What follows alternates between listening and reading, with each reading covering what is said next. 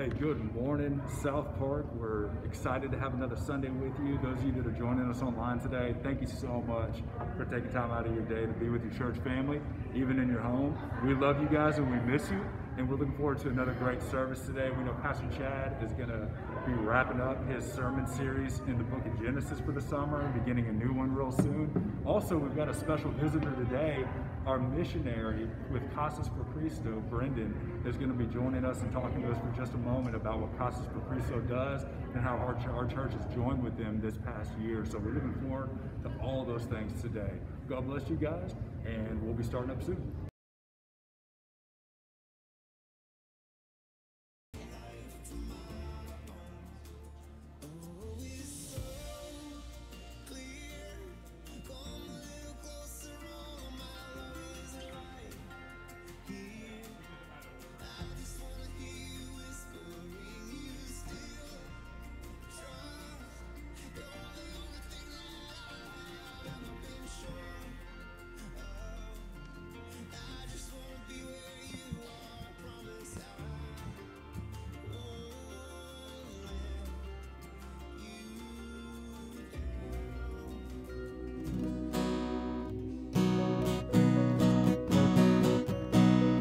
Will be the only name that matters to me, the only one whose favor I seek, the only name that matters to me. Yours will be the friendship and affection I need to feel my Father smiling on me, the only name that matters to me. And yours is the name that has saved me, mercy and grace, the power that forgave me, and your love is all I ever needed. Yours will be the only name that matters to me, the only one whose favor I seek, the only name that matters to me. And yours is the name that has saved me, mercy and grace, the power that forgave me, and your love is all I've ever needed. Oh, and I wake up in the land of glory with the saints, I will tell my story. There will be one name that I proclaim. Oh, and I wake up in the land of glory with the saints, I will tell my story. There will be one name that I proclaim.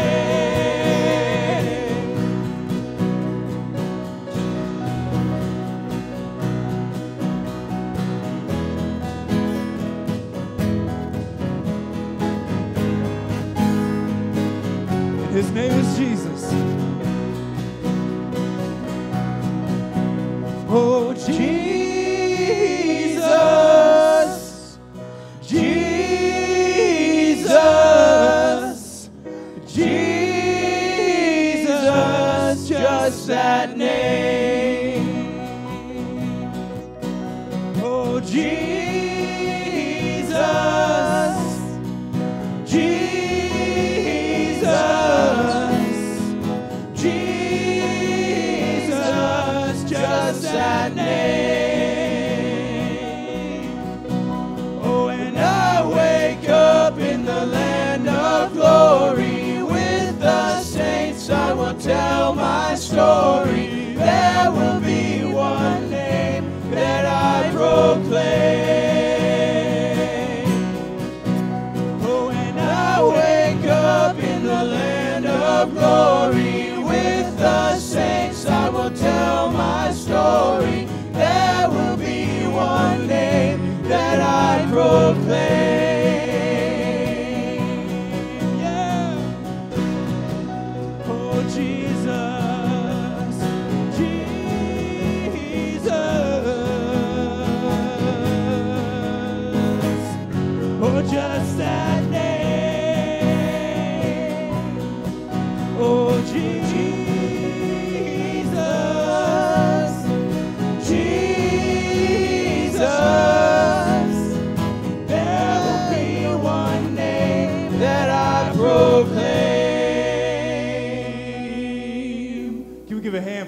Jesus this morning.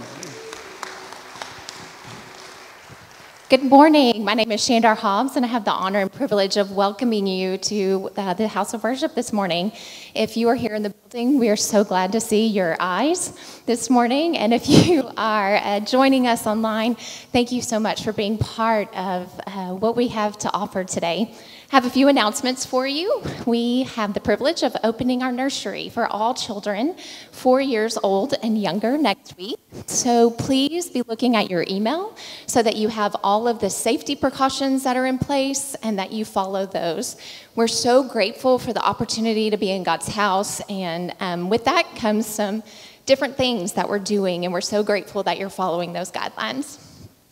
We also have an opportunity to give to two missions that are happening here in our area to support women's shelters and end sex trafficking. Being on the outskirts of a large urban city, we have a major problem in this area. And so the Gulf Coast Association and Elijah Rising have been part of supporting women's. So if you would like to be part of that, please put in the memo of your special offering in trafficking, and that will go to support those ministries. So it's been a week, right? Some of you kids started school on Monday and Tuesday, and then you were out for 2 days, and finances and fear and life and heartbrokenness, right, have enveloped us this week. And so I wanted to share with you from Matthew 11:28. Come to me, all who labor and are heavy laden, and I will give you rest. My prayer for you today is that you lay everything at the feet of Jesus, and through the music and through Pastor Chad and through Matt's words and the verses that we're going to read in the Bible today, that God would take all those heavy burdens away and you would leave here renewed and restored. And if you're not part of our family, that you would come be part of the family of God, whether you're physically here or you're with us on the internet. So just know you are welcome today. Good job. Shandar, you might end up with a full-time job doing that every week. That was really good. Amen. Hey, we got a special guest here in our service today who is the missionary with Casas por Cristo, and that's who our church has joined up with this past year to do mission trips over in Mexico. He's going to come up for just a second and talk about that ministry. Let's give a hand to the missionary, Brendan Norper.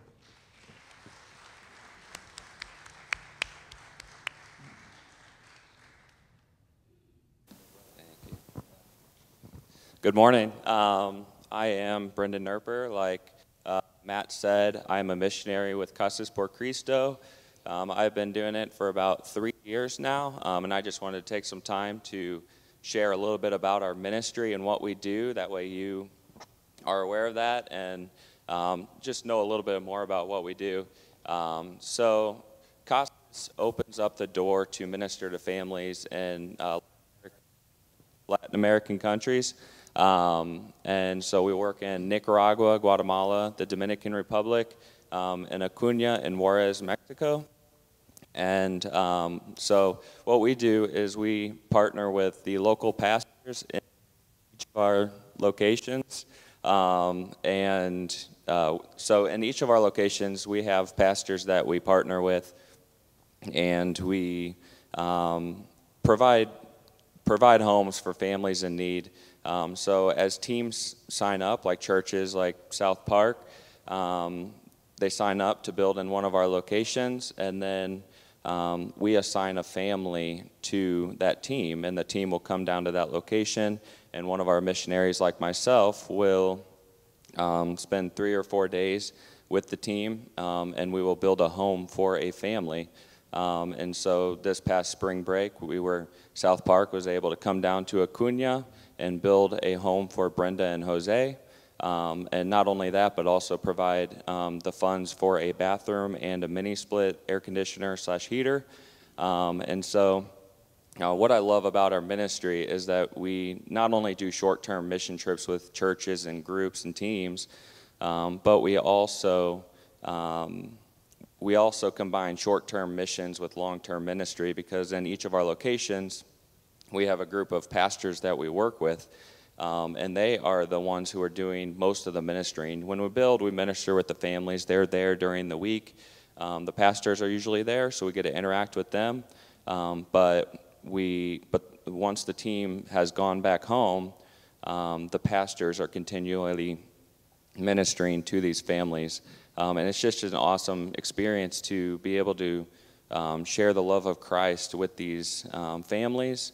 And we're creating an opportunity for these pastors to get to know these families if they aren't involved in their church, or even if they are, to be able to truly know who Christ is and that He loves them, and that there's more. That Christ has offered His life for them, but also that living a life worthy of Christ is an amazing blessing. And so, about in a year, every year we build around 300 homes, and each, in all of our locations combined. And so, every year thousands of people are hearing the gospel through teams like South Park, and it's just an amazing opportunity to be able to work with your church and your team that came down. So, yeah, thank you.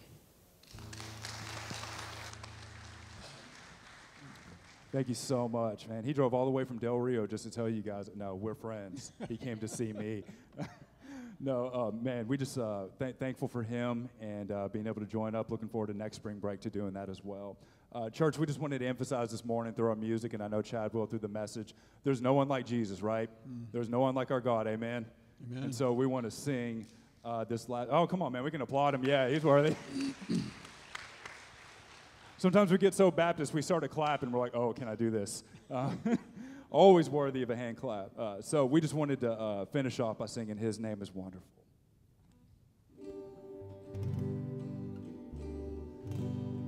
Oh, His name is wonderful.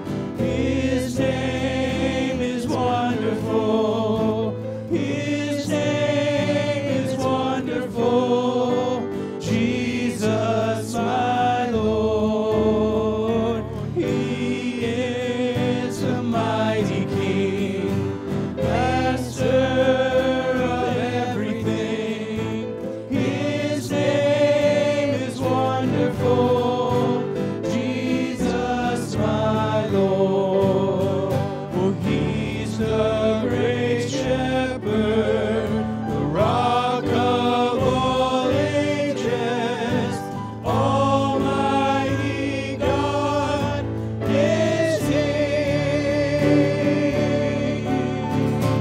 Bow down before Him, love and adore Him. His name is wonderful. Jesus, my Lord. Oh, He's the great shepherd, rock of all ages. Almighty God is He. Bow down before Him, love and adore Him. His name is wonderful. Jesus, my Lord.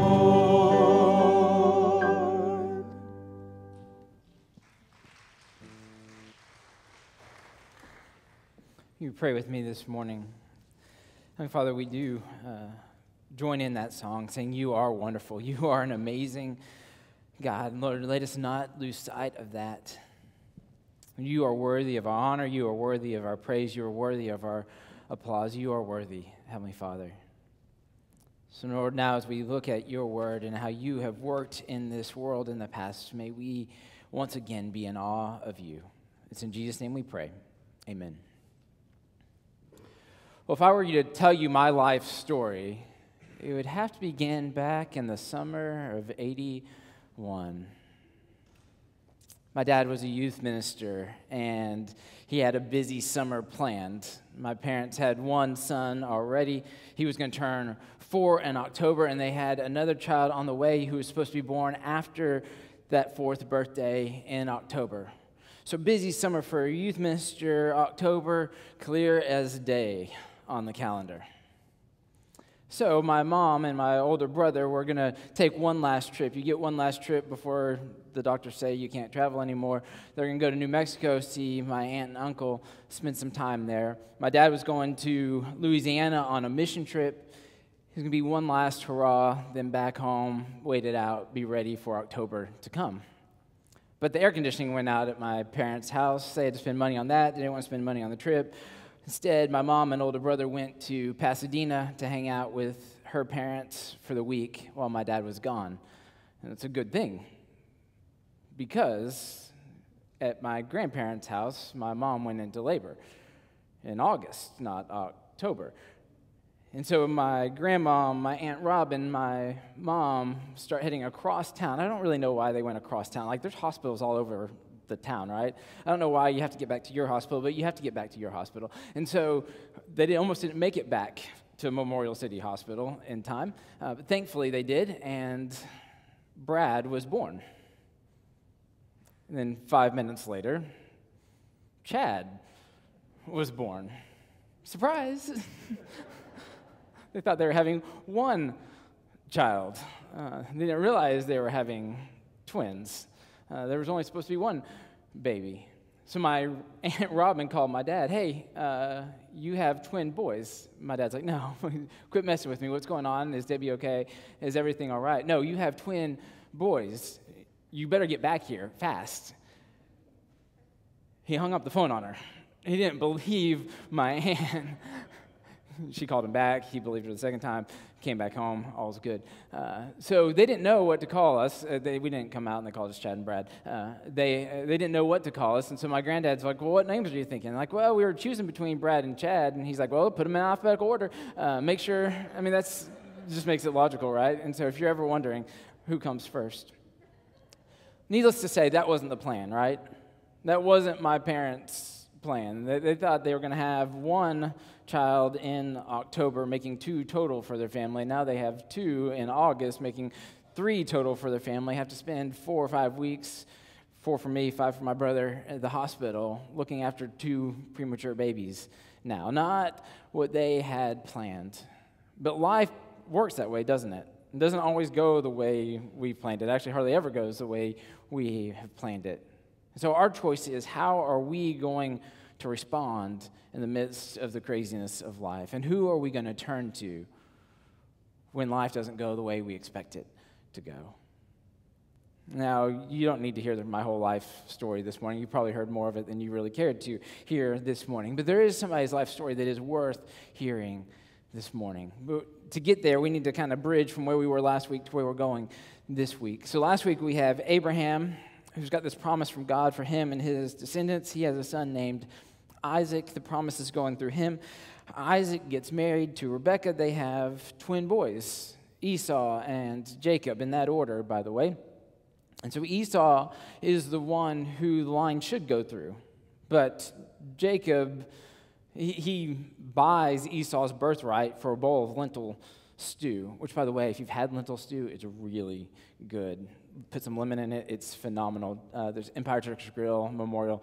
Anyway, but I don't think it's worth selling your birthright for. And then Jacob tricks his blind father into blessing him instead of Esau, his brother. And so now the line's going through Jacob, the second born.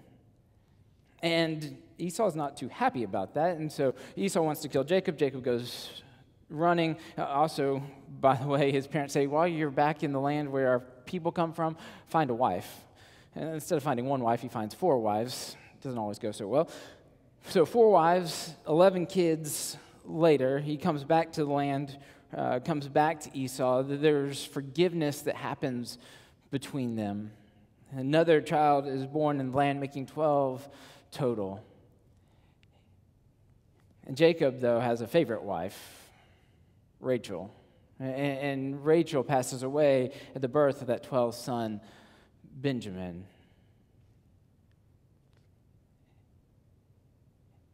And Jacob doesn't just have a favorite wife, he also has a favorite child, which gets us to Genesis chapter 37. We'll see how that goes here. So Jacob is back in the land of his fathers. He's back dwelling there. And some of his sons are keeping the sheep with Joseph. Joseph's 17 years old at the time. And after they go keep those sheep, Joseph comes back and he says to his father, and he gives a bad report on those brothers he's with. Now, Jacob loved Joseph more than he loved any of his other children. And so he gave him a long coat that reached to his extremities.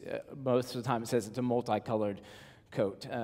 They usually were multicolored, but it's actually a long coat. Long sleeves, long hem. The point is it's a manager's coat. It's the coat that somebody in charge would wear. And this is the younger brother. He's 17 years old. He's not the youngest, but he's one of them. And he's now wearing this manager's coat. So needless to say, his brothers hated him. They didn't like him one bit. And so Joseph tells his brothers, I had a dream. There were 11 sheaves of grain. They were your sheaves, and they were bowing down to mine. And his brothers said, you think we're going to bow down to you? And they hated him even more for that. And then Joseph had another dream. And he said, there's the sun and the moon and 11 stars, and they're bowing down to me. And this time his dad gets in on it. He says, he rebuked him. He said, you think your mom and I and your brothers are going to bow down to you? And his brothers hated him again for it, but his dad took note of this. And as time went on, the brothers were keeping the sheep down in Shechem, and so his dad said, go and seek the shalom of your brothers. Now, those same brothers could not speak shalom to Joseph. The shalom is peace, completeness, wanting well-being for somebody. It was the greeting that this family used, and they could not speak shalom to their brother, but now Joseph is supposed to go seek the shalom of his brothers, see how they're doing. And so the dad sends him to Shechem. He goes to Shechem. The brothers aren't there in Shechem. He's looking around in the fields, and a man says, what are you looking for? He says, I'm looking for my brothers. They're supposed to be keeping the sheep. He said, I heard that they went down to Dothan. And so Joseph goes down to Dothan to find his brothers. And as he is headed to Dothan, the brothers see him from far away and say, here comes that dreamer. Let's kill him. Let's throw his body in a pit. We'll take his bloody coat back to our father. That's not the Sunday school version, is it? But that's what we find in here. Take his bloody coat back to our father. But Reuben, the oldest, says, no. Let's not take his life. Let's just put him in the pit. And Reuben's got this plan. He's going to rescue him out of the pit and return him to his father. But that's not what happens, because Judah sees some Ishmaelite traders coming by. And he says, well, what does it profit us to kill him? Let's sell him to these Ishmaelite traders. And so the Ishmaelite and Midianite traders are together, and they sell Joseph to these traders. Now, an interesting note, by the way, is do you know where the Ishmaelites and the Midianites come from? These are sons of Abraham that form these two groups of people. These are like their second and third cousins. So they're selling their brother to their second or third cousins to take him down to Egypt. Anybody's family resemblance here, right? All right, sorry. Everybody's got a stream of that family in your life, right? Anyway, so they're selling them back to Egypt. And so now Joseph finds himself in Egypt, sold to Potiphar. You get to the next chapter in Genesis, and it kind of takes a different direction. It seems like a side trail. It's actually a very important story about Judah's life. I encourage you to read it this week. And if you do read it this week, come and talk to me about it, because you'll probably have some questions about what happens with Judah and Tamar. But then we get back to Joseph's story in chapter 39. We find even more about Potiphar. We find that he is the captain of the guard. He's an official in Pharaoh's house. And when Joseph is in Potiphar's house, we find that the Lord is with him. And Potiphar realizes that the Lord is with him. And everything that Joseph does prospers. It does well. And so Potiphar puts him in charge of everything, in charge of the whole house. And so Joseph is there in charge of the whole house for a while. And while Potiphar notices that God is with Joseph, Potiphar's wife notices that Joseph is an attractive young man. So she says, hey, come lie with me. And so Joseph says to Potiphar's wife, your husband has put me in charge of everything in his house. There's nothing that he has kept from me except for you. I cannot do this thing and sin against God. Time and again, Potiphar's wife comes to Joseph. So there's one day when there's no household servants in the house when Joseph goes to do his work that day. And so Potiphar's wife grabs Joseph by the coat and says, lie with me. And he leaves his coat behind in her hand, and he runs away from her. And seeing that his coat is in her hand, she hollers out and gets all the household servants to come see, says, see what has happened. This Hebrew has come to laugh at us. Now, laughter in Isaac, Joseph's grandfather, that's the same name. And it's a term that means to laugh, to joke, to play, to flirt, maybe a little bit more. And so she's using a term from his family line. He's come to Isaac at me. Another thing to note real quick before we move on is what got Joseph in trouble in the beginning? How did his father show favoritism? Gave him a special coat, right? How did they recognize him? They took that coat back to his father with goat blood on it to make his father think that he had died. The coat plays a role in this story. Now, it's a different word, but it's still a garment, is now in Potiphar's wife's hands. Pay attention to clothes and the rest of the story. So calls the household servants in. This Hebrew has come to laugh at us. When Potiphar comes home, he said, that Hebrew who you brought into our house has come to laugh at us. Now Potiphar is upset and throws Joseph into prison. The king, the Pharaoh's prison, the prison actually that's at the captain of the guard's house. So he's still at his own house. Now he's in prison there. But Joseph in prison, he once again has the Lord with him. And everything he does prospers. So much so that the guy in charge of the prison just puts everything in Joseph's care. So Joseph is in charge of all of the prison now. And anything that needs to happen, Joseph is in charge of it.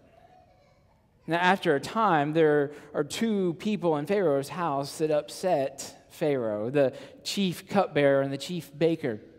And they're put in prison, and they're put into Joseph's care there in prison. And after a time in prison, there's a day where they both come out waking up, and they're distraught. And Joseph says, well, what's wrong with you? They said, well, we each had a dream last night, but there's nobody here to interpret dreams.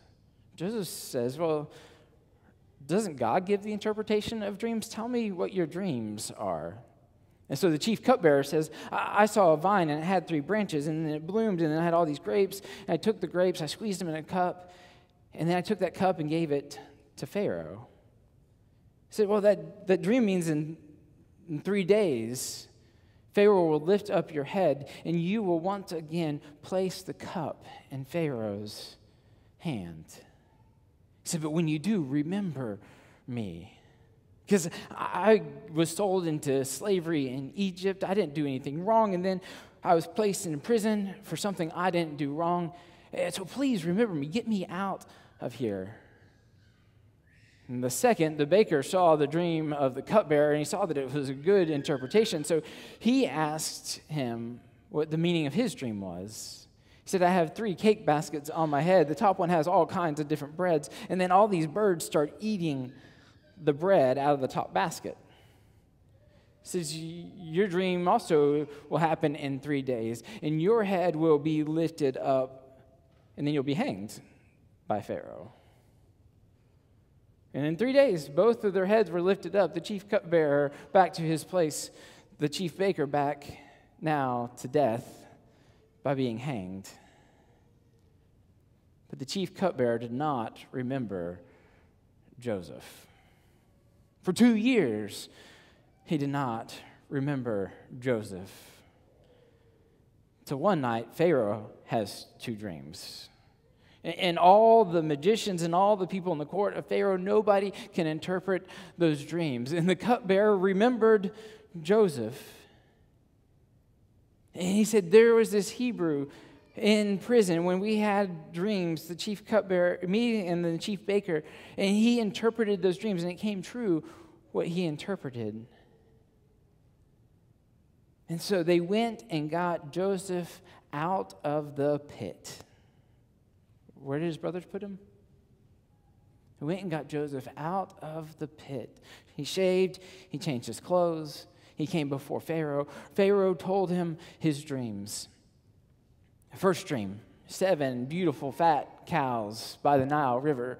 And then 7 sleek, ugly cows came along, and they ate the fat cows, but they were still sleek and skinny afterwards.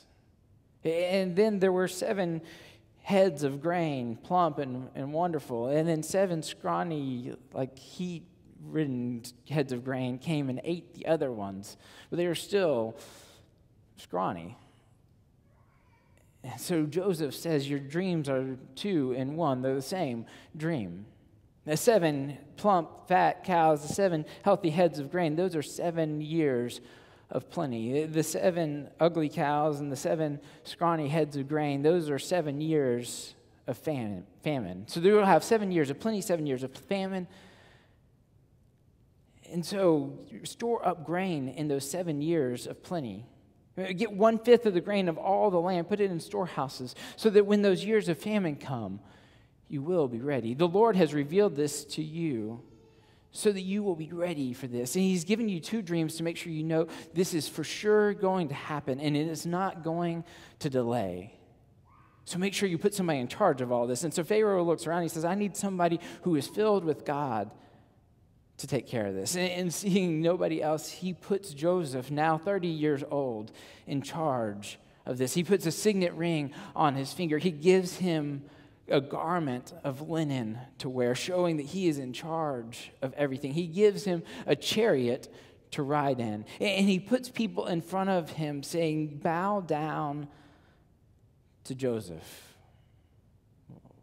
What were those dreams that Joseph had? So Joseph is in the land. He also gives him a wife. By the way, in the 7 years of plenty, Joseph prospers himself. He has 2 children. He has Manasseh, and he names his son Manasseh because he says, the Lord has made me forget my affliction and my family.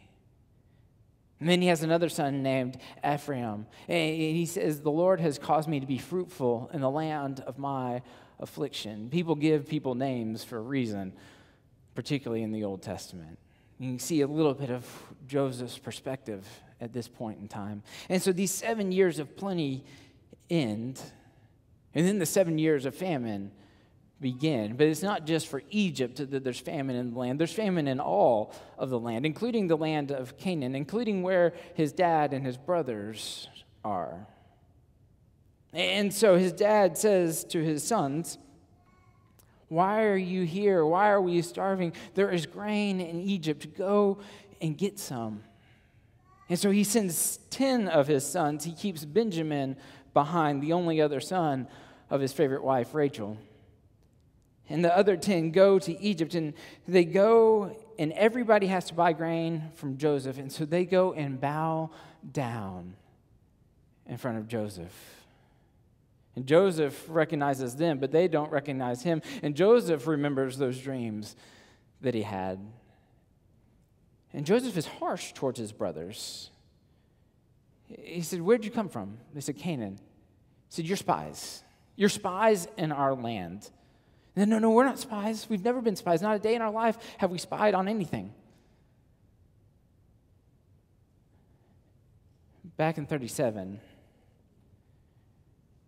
right at the beginning of this story, Joseph's with some of his brothers. They're watching their sheep. He comes back and he brings a report to his dad, a bad report.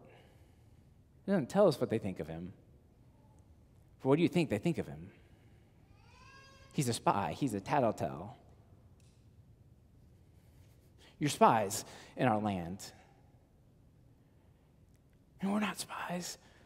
We are 12 sons of one Father. One is no more, one still with our Father. We are not spies. So if you're not spies, then send one of you back and go get that one brother and bring him back here. And I'll keep the rest of you in custody until then.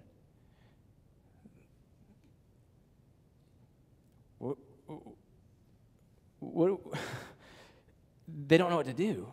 And so Joseph puts all 10 of them in prison for 3 days. And on the third day, he brings them out of prison. He says, okay, I'll send 9 of you back. I'll keep one. But you don't come back here to get grain or anything else unless you bring your youngest brother with you. So Simeon is bound in their presence and taken into custody, and they are sent away, their bags full of grain. And Joseph instructs, put the money back in the top of their sacks. And so they go on this journey. They get back to the first stopping point. They open the bag to feed their animals, and they find that there is their silver still in their bag. They said, oh no, what has God done to us? And they go on back to the land of Canaan, and they recount all of what's happened to their father. Their father's mad. He said, why did you tell him you had a brother? And said, he pressed us. He asked us. We didn't know that if we told him we were going to have if we had a brother, that he would make him come back. And Reuben says, let us go back. Let us take Benjamin with us. If anything happens to him, you can kill my 2 oldest children. Now, Reuben's the oldest. He's trying to take responsibility here. But Jacob does not listen to him. They eat all of the grain that they have there in the land until they have no more grain left. So Jacob says, go get more. So we can't. We can't go get more grain unless you send Benjamin with us. He said, I can't. So Judah steps up. And Judah says, I will watch over Benjamin. If anything happens to him, you can blame me for it. All the days of my life, you can blame me. And at that, Jacob lets Benjamin go under Judah's care. And they head back to Egypt, and they come before Joseph again. And when Joseph sees Benjamin, he's overcome. And he says, let's kill the calf, let's invite him to lunch. And they get to go eat lunch with this main guy in charge of all the land of Egypt, but they are worried about it. And so they go to his steward when they get there and say, well, we had extra money in our sacks. We don't know what happened to it, so we brought more money this time. We didn't mean anything of it. And the steward said, well, I got all your money last time. God must have blessed you. So they thought God was cursing them when they found the money. The steward in Egypt sees God as blessing them. Simeon comes and joins his brothers at this feast laid out for lunch. And all of the brothers sit at the table from oldest to youngest. And they are in awe that they are in order from oldest to youngest. Joseph's sitting at a table by himself. The Egyptians are sitting at a table by themselves because the Egyptians can't eat with the Hebrews because it's an abomination to the Egyptians. And there's this crazy dinner party going on. And the brothers are served off of Joseph's table, and each of them get a good portion of food. But Benjamin, he gets 5 times as much food as anybody else. And they all notice that he gets 5 times more food than anybody else. So then Joseph looks at this and he says, okay, y'all go on your way. But he tells his steward, put their money back in their sack, but put my silver cup in Joseph's sack. So he places his silver cup back in Joseph's sack. And he sends them on the way that morning. Then he sends a steward not very far after him, catches up with them pretty quickly that day. He says, why did you steal his silver cup? Don't you know that my master can practice divination? And they said, we didn't steal his silver cup. If any of us have his silver cup, we will all be your slaves. And whoever has it, you can put him to death. He said, no. Well, I'll just take him as a slave. Don't worry. And the rest of you can go free. And so they look for the cup, oldest to youngest, and when they get to the youngest, to Benjamin's bag, what do they find? They find the silver cup there. He says, y'all can all go free, and they all pack up their stuff. They are in mourning. They go back to Joseph's house. And Joseph says to them, oh, well, you don't have to all stay. I just want the one who stole my cup. He will be my servant. You can all go back to your father in shalom, in peace. I'll just keep him. But Judah steps up and says, no. I cannot let that happen. He recounts all that's happened in their family's story. He says, I made a promise to my father that I would not let anything happen to him. I cannot go back to my father. He will go to his grave in sorrow if Benjamin doesn't come back. Take me instead. Why does Joseph make him go through all this? Is he just trying to get back at him? Is he just upset at him?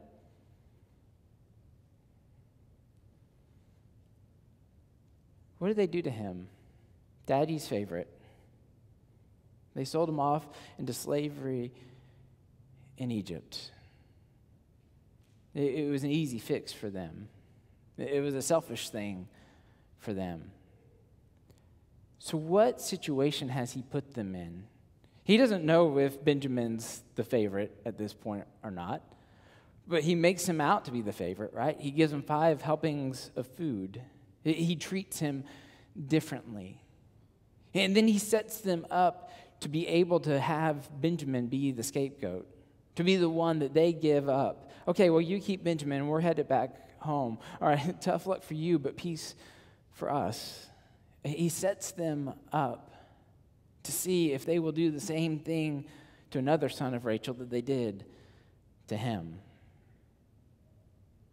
And Judah's the one who spoke up to sell him into slavery in Egypt. And now Judah's the one speaking up to save his brother from slavery in Egypt.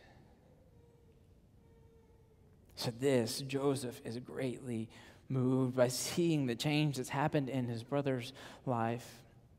And he has everybody leave the room. And he says to his brothers, I am Joseph. And they are speechless. He says, no, I am Joseph, the one you sold into slavery in Egypt. Don't be angry or upset at yourselves. Because what you meant for evil, God used to save all of these lives. He needed me here to make sure that there was some way to save people in the midst of this famine. God put me here. He said, how is our father? Is he still alive? And he hugs Benjamin and he cries on his neck. And then he hugs and kisses each of his brothers. And they finally begin to talk to him. And Pharaoh hears the great wailing, and he hears that Joseph's brothers have come to Egypt. And he says, send wagons, bring them all back. I'll take care of everybody. Bring your family to Egypt. And so Joseph invites his whole family to come to Egypt. And he gives each of them a new pair of clothes. And gives Benjamin 5 plus 300 shekels of silver. I guess he's the favorite. And he says, don't quarrel on your journey. And he sends them provisions, 10 donkeys of provisions, 10 donkeys of food, all the best of the land of Egypt. And Pharaoh says, you don't even need to bring anything with you. Just come. I'll give you everything you need out of the land. And so they go back to their father, to Jacob, and they say, Joseph is alive. But Jacob is numb. He doesn't believe his sons. And so they recount to him all that happened in the land of Egypt, all that Joseph said, all that Joseph has done. And Jacob says, my son is alive. It'll be enough for me to see him before I die. So they pack up all the wagons and all their things, and they start heading to the land of Egypt. And when they get to Beersheba, they offer sacrifices to the Lord. And the Lord comes to Jacob. He says, Jacob, Jacob, do not fear to go down to Egypt. You will go down there, and I will bring you back, your family back here. And I will go with you. So they go down to the land of Egypt. And they settle in the land of Goshen, and they do get the best of the land of Egypt. But by the way, they did bring all of their stuff too with them. And Jacob is able to go before Pharaoh. And when Jacob is before Pharaoh, Jacob blesses Pharaoh. Remember back to Genesis chapter 12? All the families of the earth will be blessed through you. It's one step on this journey. Jacob blesses Pharaoh. They dwell and settle in the land. There's 5 more years of famine to go, by the way. And so Joseph keeps doing his job. He gets all the money in the land of Egypt, all the money in the land of Canaan. They run out of all their money, and so they say, well, what else can we sell? They say, well, sell me all of your livestock, and I'll give you food. Good thing Joseph's brothers are shepherds. And so they buy all this livestock from all the people in the land of Egypt, all the people in the land of Canaan, until there's nothing left in the livestock. And so then they say, we have nothing else but ourselves and our land. We will give you ourselves if you will just give us food. And so Joseph makes the deal. Give 1/5 of your crops to Pharaoh every year. You live off of 4/5 of it. And your land and yourselves will belong to Pharaoh. Now, the end of Jacob's life was coming, and he knew it. So he called Joseph to himself, and he said, make a promise to me. When I die, take me back and bury me in the land of Canaan. Bury me in the cave where Abraham and Sarah, where Isaac and Rebekah, where my wife Leah is already buried. Bury me there. So Joseph made that promise to his father. And then he brought his sons with him to see his father. And Jacob said, your 2 oldest sons, the ones that were born here before I got here, I want them to be mine now. They will get my inheritance. They will be among my children, just like Reuben and Simeon are my children. And so he brought Manasseh and Ephraim to his father to bless him. And he put Manasseh, the oldest, under his right hand. And he put Ephraim, the youngest, under his father's left hand. So he will bless them, the right hand being the better of the 2 for the older of the 2. And what does Jacob do? And he blesses Joseph. And Joseph tries to switch his hands. Says, no, this was the older. He says, I know. And he switches his hands. He says the younger will be more prominent than the older. And so what you'll find, actually, if you read through the tribes of Israel, Joseph's name's usually not there. Usually his sons' names are. And they're usually younger before older. Ephraim, then Manasseh. And they have an inheritance among their father. And then he brings all of his family in, all of his 12 sons, and he blesses each of them. But he doesn't just bless them. He talks about their life. He talks about their future. He talks about what's going to happen in each of their tribes moving forward. And in particular, he says to Judah, the one who's taken the lead all along the way, for good or for bad by this point. That the scepter will not leave your house. Your brothers will bow down to you all the days of this family. He blesses the other sons as well. He passes away. Joseph closes his eyes. Joseph weeps on his father.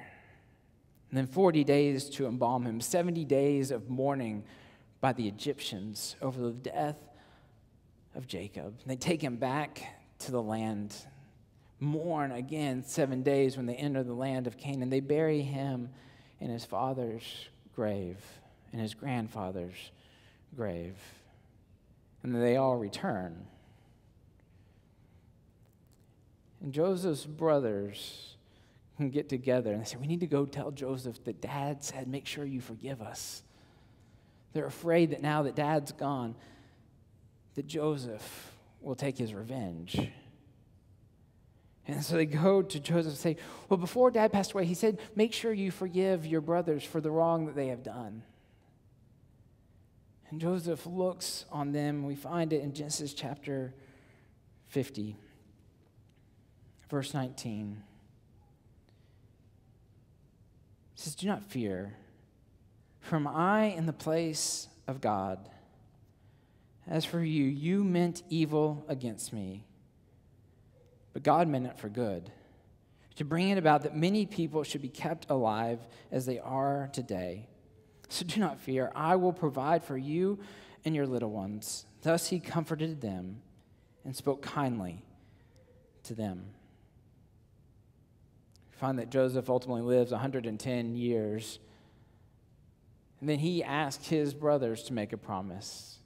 He says, God's going to take us out of this land eventually. When they do, take my bones with you.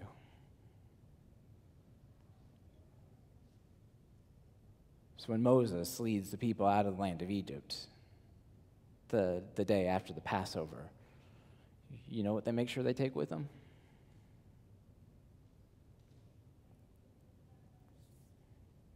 Life doesn't always go the way we expect it to, does it?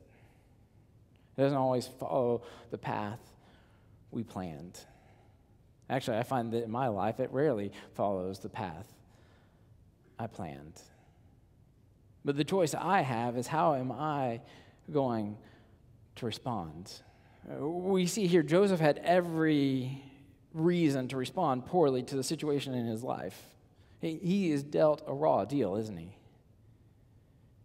But every step along the way, we find that God is with him, and that things continue to go well for him, even in the midst of life seemingly going poorly for him. So in our lives, when things don't go as we plan, do we look to God in the midst of those times? Do we see that God is with us still? Do we see that God is still in control, even if we don't know what's going on in the world around us? And no, we don't need to be naive. What Joseph's brothers did was wrong. They meant it for evil. They wanted to do harm to him. There is sin in this world. There are people who do bad things in this world. Some of the things that happen to us in this world is because there's evil and pain in the world around us. But even in the midst of that, we have a God who is greater than sin and greater than evil and greater than pain in this world. And we can turn to God in the midst of whatever's going on in our world and in our lives. Because we have a God who is in control and a God who ultimately wants good. Good for us and good for the world around us. And he is seeking after that good. And then Joseph has one other choice to make. How's he going to treat his brothers? The brothers who couldn't speak shalom to him, who wanted evil for him, who wanted to kill him, who ultimately sold him into slavery in Egypt. How's he going to treat those guys? We find that when they couldn't speak shalom to him, he could speak shalom to them. And no matter what they had done to him along the way, forgiveness is ultimately what came from Joseph to his brothers. how can we forgive like that? I mean, do you have somebody in your life you say, I can't forgive them. You don't know what they have done to me. I can't forgive them. I mean, look at Joseph's story. Look at God's story. What have we done to him? I mean, yet God sent Jesus to die on the cross to forgive us. If we've been forgiven in that way, we must forgive others in the same way. You look at 2020 and everybody had their plans, right? Vision 2020. I don't know how many organizations, schools, whatever had a Vision 2020. How many of their visions came to light this year? We all have plans, and I can venture to say that none of us have gone according to plan, at least this year. But our question is, who will we turn to? Who will we rely on? And what will our attitude be? Will we let his love and his forgiveness shine through us to the world who desperately needs him? Can you pray with me? Heavenly Father, we thank you that you are a God who continues to work out good. As we remember from Romans 8:28, God, you work all things together for good, for those who love you and are called according to your purposes. We trust that you are still a God who in the midst of this world works good for your people. Lord, may we not miss what you are doing in the world. May we not miss what you are doing in our lives. May we be a people who have our eyes fixed on you no matter what happens in the world around us. And may that guide what we do and how we treat those around us. It's in Jesus' name we pray. Amen. Thank you for worshiping with us at South Park Baptist Church this morning. We know life doesn't always go the way we expect it to, but I am grateful and thankful that we have a God who's there for us every step along the way. And God wants you to know him. And so if you want to have a relationship with Jesus Christ, or if you want to just have somebody to pray with you along the difficulty that life throws your way, we're here for you. You can call us at the church office. You can email me at chad@southparkchurch.net. We'd love to be here for you along every step of the way. Now as we go this week, may God bless you and keep you. May he make his face to shine upon you and be gracious to you. May he lift up his countenance on you and give you peace.